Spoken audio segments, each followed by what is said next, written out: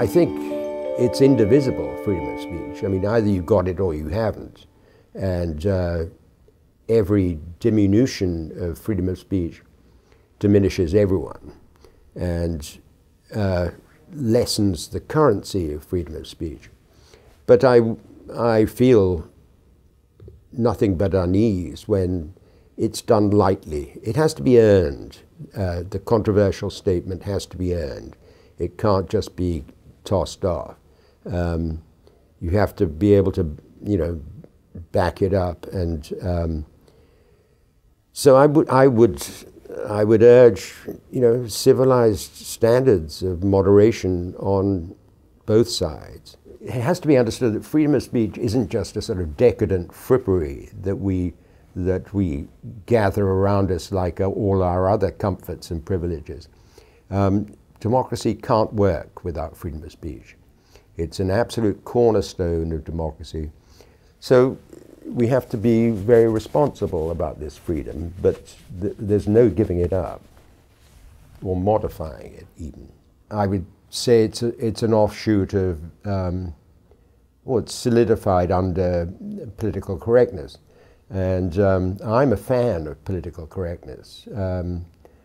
No one ever says, oh, I'm very politically correct. But in fact, it's good that we are, not the outer fringe PC, but a raising of the standards about what can be said and an exclusion of things you could have said and got away with it 10 or 20 years ago, and now seems discordant. And who wants to go back to being opposed to gay marriage? I mean, the ease with which that became the orthodoxy was, I thought, tremendously encouraging. And the idea that Donald Trump has cast off these shackles and we can go back to being brutes again is a terrible prospect.